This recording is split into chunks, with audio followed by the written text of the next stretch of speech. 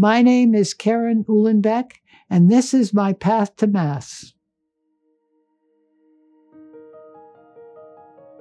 I don't think I would be doing mathematics at my age if I didn't have a new problem to do. I'm excited about the problem that I'm working on. One of my students from the University of Chicago came to me with a problem about minimizing not a functional that depended on derivatives, but minimizing the maximum of a partial derivative.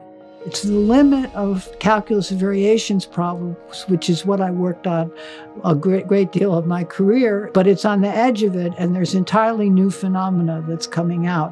When I was young, the things that little girls were supposed to do didn't interest me very much. But when I was in high school, I discovered books in the library about modern science. And the physics I learned from these books really entranced me. And so I entered college as a physics major. However, I took an honors math course that was an introduction to calculus on the real variables level. And I just fell in love with math. I still remember going to a help session, and the TA showed us how to take derivatives using limits. And I still remember getting so excited and turning to the person next to me, and I said, "Are you allowed to do that?" And I've been a mathematician ever since that moment when I realized that mathematics gave you the freedom to do all sorts of fascinating things.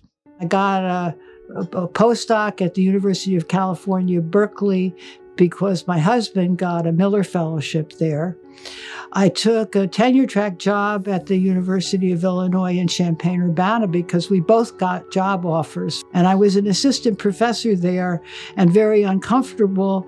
All the other women were teaching calculus and not regarded as research mathematicians. So I actually left my husband and took a job at the University of Illinois in Chicago, where I had 4 feisty female colleagues, and I never really worried about being a woman in mathematics since then. I then went to the University of Chicago because I wanted graduate students, and I got graduate students, and they were fantastic. I still keep up with them. And I left the University of Chicago, and I got a job at the University of Texas in Austin. The first thing I did when I got to Austin was I bought a pickup truck. I'm into things like gardening and long-distance hiking, long-distance canoeing. This is like plugging away at a math problem. I've worked in many different fields. I worked in the calculus of variations at first. Then I actually looked around and said, I want to do something different. And I wrote a few papers in a subject called dispersive equations, which have to do with evolution in time of mathematical objects. And I discovered that it wasn't really suited to my talents. I also spent 10 or 20 years working on integrable systems with a collaborator. Integrable systems are very special kinds of PDE. I was drawn to them because they actually appear in some physics problems that physicists were interested in. When I was an undergraduate and a graduate student, the faculty at the Institute for Advanced Study were gods. You looked up to them, you admired them, they could do no wrong. Now, they just seem like a bunch of kids. I can actually watch them struggle with the same problems that I struggled with when I was a younger mathematician.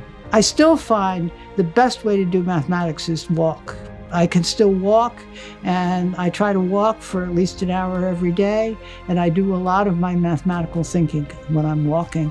I think to be really successful at anything, you have to somehow connect your imagination and your interests and your enthusiasm with the subject that you're actually doing.